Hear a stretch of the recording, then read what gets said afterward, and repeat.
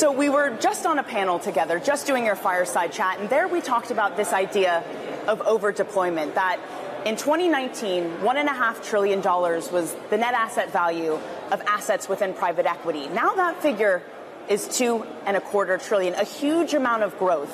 What's going to be the consequence of that growth? Well, yeah, our industry unfortunately over-deployed in 2021 and 2022, and at a time when rates were lower. The 10-year in the U.S. was about 1.5. Now it's 4.5, and multiples have come down in a result. In the private markets, we're down about 3 turns of multiple, and that's going to mean those vintages are challenged.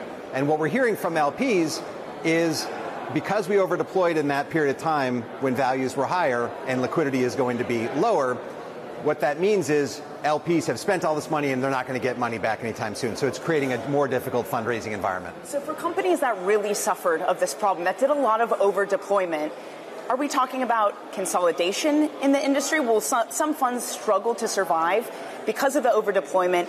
The challenge that is to valuations of exiting and to fundraising now? I'm not prepared to predict that, but I think those vintages and those funds are going to be tougher. To the extent your fund is overexposed to those periods of time when values were higher and people overspent, then that's going to be a tougher fund. Do you see consolidation in general in this industry if we are going into a period of toughness? I don't think so. There have been certainly stake sales of private equity firms, but I don't foresee some big wave of consolidation where bigger firms are buying up a bunch of smaller private equity firms. Right. We also talked about this idea of less IPOs, less exits happening in the world. To what degree is this temporary or a structural shift that just the world doesn't want to be public anymore? Well, I think part of it is structural. If you look at it, the number of public companies in the U.S. has gone from 8,000 to about 4,500. So companies are staying private longer and, are not accessing the IPO markets as much as they once did. And so you're seeing this institutionalization of private markets.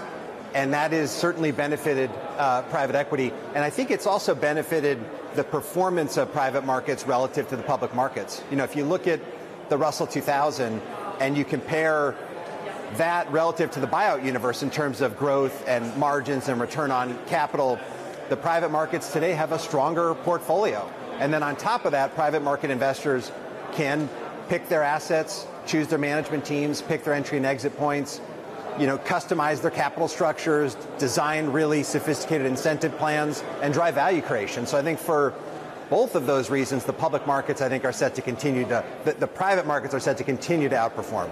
I wonder what to degree this is a healthy trend. Because if you think of everyday retail investors, their access into the market, it's through an ETF. It's maybe they log onto their Schwab account and choose individual funds.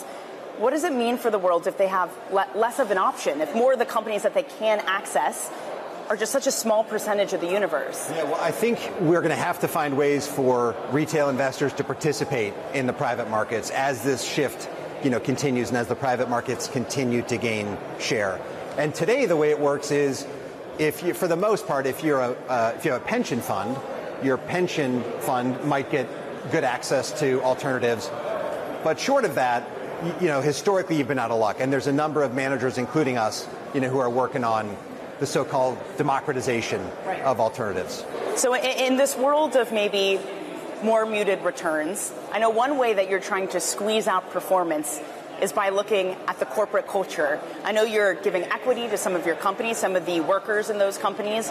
You're looking at CEO empathy as a measure. Pete, this is very different. You're almost Pete the psychologist just as much as you are Pete the investor. What was the change in mindset for you? What prompted you to start looking at this as a factor of company attractiveness?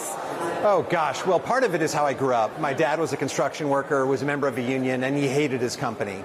And there was, we lived through a lot of strikes as a family growing up, and that left a mark for sure. And you could also see not only it being bad for my dad and his colleagues, but it's bad for the company. I mean, at every turn, if my dad had a chance, he stuck it to the company, believe me. And that is corporate America. 70% of Americans are disengaged on the job. An average company has between 15 and 20% of its employees that Gallup defines as actively disengaged, meaning they are literally throwing wrenches in the machines trying to hurt their employer. So there's a huge opportunity here to help human beings be more engaged at work, happier on the job. and to help investors drive better cultures. You know, in the United States, the quit rate peaked recently at 40%. So 4 in 10 Americans quitting their jobs. What a waste. What a waste of human potential for people to be just bouncing around from job to job. Right. And what a waste for productivity and corporate performance. And I guess, you know, we can say, look, that sounds really great to be giving folks options, equity options in the company, to be giving them equity. But we're talking about often blue-collar workers, maybe on a factory floor, maybe like your dad. These are complicated financial products for them.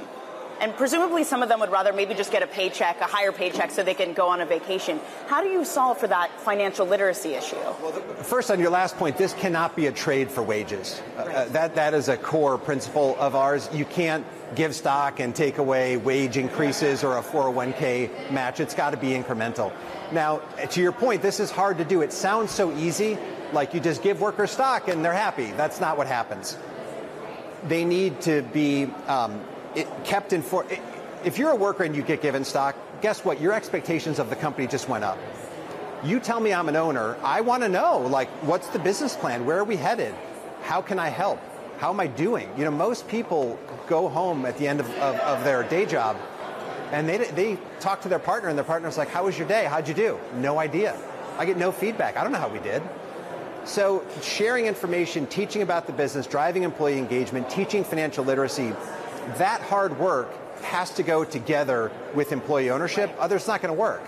The magic is getting employees to feel respected, trusted, valued, like they're more than just dispensable widgets. And then you've got a chance to really to rise up and change the culture. Yeah. And to your point, it's the leadership. So with great leadership, anything is possible. You can move mountains. Right. And with poor leadership, it's never going to happen. Which gets to your empathy point. Right. But Pete, it sounds really wonderful, but you know that and I'm sure you've gotten this, I'm sure there are people who've listened to this and said, Pete Stavros, it sounds great, but it's nothing but fluff. It is a PR stunt. In fact, I could pull up an example of a KKR company that didn't like being bought. You know, Pimlico Plumbers, recently interviewed by Bloomberg, who look at these sorts of things and say, this is just a PR stunt. What do you say to those skeptics? What do you say to them to say, this is not just an activity, an image of KKR? Well, I would say there's too much substance. You know, we used to get that. Right. You know, we've been at this 15 years. I would say in the beginning, people would say, oh, you're giving stock. It's a PR stunt. There's so much substance to it. So when we show workers' lives being changed, and not just financially, but the way they feel about themselves and their role in the company, and we have data to show, you know, engagement scores and quit rates, engagement scores going up and quit rates going down. Yeah. I think that's kind of over there's no substance. What we do here now is, well, you're doing it, there's substance, but the reason you're doing it is because of PR. And it's like, you know, I can only tell you inside of the firm, there is no discussion about, like, if we do this, people will think better of us. We're doing this because it's the right thing to do. And this goes bigger than KKR. I mean, you have a whole charity about this, getting folks to sign up. And I should say, in KKR, you know, this is what Henry and George did from day one. Everyone participates at our firm, whether you're a new executive assistant or you're the most senior investor. Everyone has stock in our firm. Everyone participates. So that's the example that they set.